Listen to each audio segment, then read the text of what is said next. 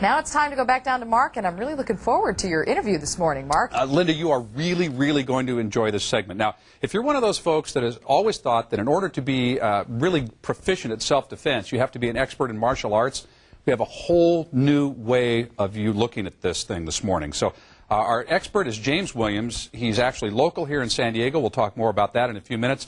An expert in personal defense. James, it's great to see you. Thank you so much for coming in. Thanks for having me. I'll thank your victim. This is Michael. Michael ahead of time for being here as well. Folks usually think that, oh, I've got to take years and years of karate or something along those lines in order to really be able to defend myself. And you say that's not a realistic approach. Completely different paradigm. Personal defense is not about fighting with people. Fighting with people is a whole different ballgame. Personal defense is about awareness. It's about taking responsibility for knowing what's going on where you are, and about tools primarily. You know, humans are tool users. Right. So well, we're going to talk about some of those tools in a second, but just lay out your background for folks, though, just very briefly. I mean, you train some pretty deadly folks in how to get by in this world. Yes. I mean, my prime directive when I'm gone is training military special operations, also police SWAT teams. So everything from combatives, empty hand, arrest and control, to edge weapons, to firearms-based assaults. And okay, so you do it at that very far end of the spectrum, the guys at the pointy end of the stick. Yes. Now we'll bring it back to the average everyday citizen, though. You say it's very much about training, awareness, but it's about tools. And one of the things as I was looking at some of your videos, I was, again, reminded and stunned by how painful a magazine can be, or a book, or a ballpoint pen. Absolutely. You really stress using those things. Grab the book there and kind of just talk to us about using the things that are around you if you get into a scary situation. Tools are everywhere. So what you have is a paperback book that looks like virtually nothing at all, but it's perfectly capable of stopping a large knife cut.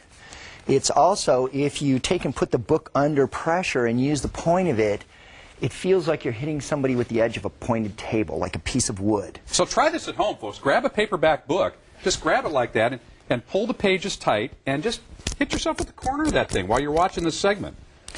Magazines are also everywhere, including on airplanes, and magazines will do the same thing. Magazines are very difficult to cut through by even a fairly large edge weapon, and when they're used, see, that hurts. It feels like a solid, it feels like a brick. You basically made what would amount to a metal pipe with your hand with a magazine, and as innocuous as that would seem. And other things that work really well, ballpoint pens are outstanding, and they can really do some damage to somebody. This is one that was made specifically for this by Meltac, but virtually any solid-bodied aluminum metal ballpoint pen, and you can feel, okay, you can feel how much pressure and put in a proper place. Boy, right here on the neck. See, exactly. On the brachial area right here, doing a little brachial stun with something like that. Absolutely. Somebody will go down like a sack of dirt. Yeah. Like as you went down right there, you were kind of demonstrating to him that, okay, that's enough. Yeah. But, I mean, the pressure that you feel from that, enough to make a big guy like you go to your knees? Oh, definitely, yeah. Yeah, no question about it. So we call these things force multipliers. And the pen could be held many different ways. You can have them everywhere. I carry them on airplanes because most people do not have the ability to carry edge weapons or firearms in airplanes, which is a good thing. Right. Now, when you teach classes, and you teach here locally, you have facilities here in San Diego. Where are you located? I'm in North San Diego County in the Leucadia area of Encinitas, Dojo of the Four Winds. Now, you teach all kinds of martial arts as well. But, yes. But specifically the self-defense. I'm primarily worldwide noted for samurai arts, sword-based samurai arts, and the MTN that goes with them. But I also teach other types of classes. And I have a specific class which we call personal defense or executive personal defense. How long does something like that take? It's a two-day class. Two-day class. So you can learn, you can be fairly proficient. Enormous amount.